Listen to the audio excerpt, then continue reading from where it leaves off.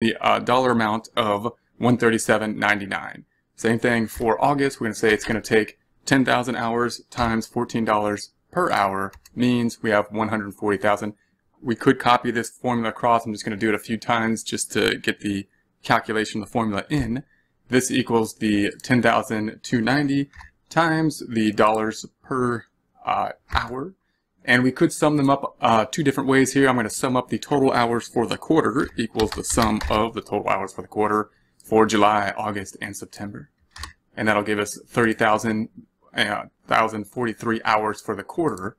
If we multiply those hours times, of course, the rate per hour, the budget for the quarter in dollars, $420,599. That should tie out if we add up the dollar amount for July, August, and September, which is $420,599. So now we can continue on to the factory overhead budget. And the factory overhead budget is usually pretty straightforward in a master budget such as this. So we'll go through this fairly quickly. There's going to be two types of the overhead. We got the variable and the fixed portion. In order to calculate the variable portion, oftentimes we're going to have some added information such as a variable factory overhead rate. So in this case, if we take a look at our information, we have a predetermined variable overhead rate per labor hour.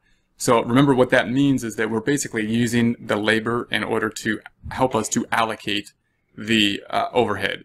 So that's going to be some kind of averaging method for us to allocate the overhead. We'll talk about how we come up with that number at a later time. In a master budget like this, they're going to have to give us some format in which we will allocate the overhead.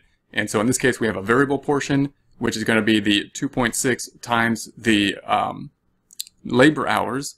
And then we're also going to have a fixed portion, in this case just being the depreciation of the 21,000. That one's not going to change. It's going to be fixed, same rate over each month. So in order to work this problem, we're going to have the total labor hours needed because that's our base on which we're going to allocate the variable portion. And so we're going to get that from the direct labor budget where we just calculated that. And so we have the 9,793 for July and August, and you can copy this across, of course, but I'm just going to do it 3 times so we can see exactly where it's coming from. August, we got it that 10,000, and September equals the 10,250. So those are the total direct total labor hours needed per month. And then we're going to multiply that times the variable factory overhead rate, which is given to us in the problem. So here it's given at 2.6. So we're going to say 2.6, and that's going to be all the way across this, our dollars that we're basically going to allocate. Now, I want to point out here that that 2.6 does not mean 2.6 per hour as if we're paying it in wages. Although we're using labor hours, the 2.6 is allocating overhead. Labor is just a way that we're going to use to allocate the overhead. So if we multiply that out, then we're going to say that this equals, for July, the total labor hours times the factory overhead rate. It's the predetermined factory overhead rate. And then in August, we have the number of labor hours times the predetermined factory overhead rate. Yes, you could copy this across, but I'm just going to do the calculation so we can see it 3 times. September times the predetermined overhead rate.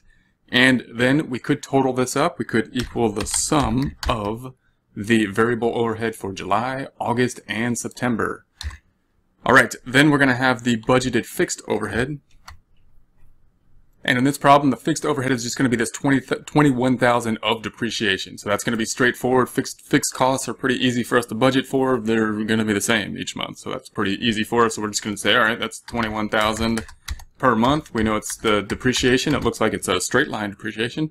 So 21,000 each month. We're going to sum that up equals the sum of, for the quarter of July, August, September, third quarter, we have the 63.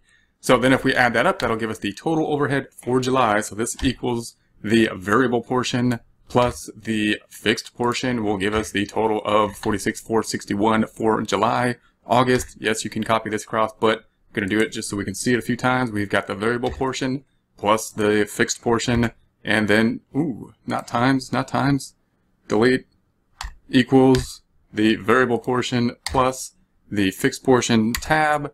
And then we have the September variable portion plus fixed portion tab. And once again, we should be able to do this 2 different ways. We could do the same calculation, the variable portion for the quarter plus the fixed portion for the quarter, or we can add up July, August, and September quarters for the same 141,111 in the formula bar here.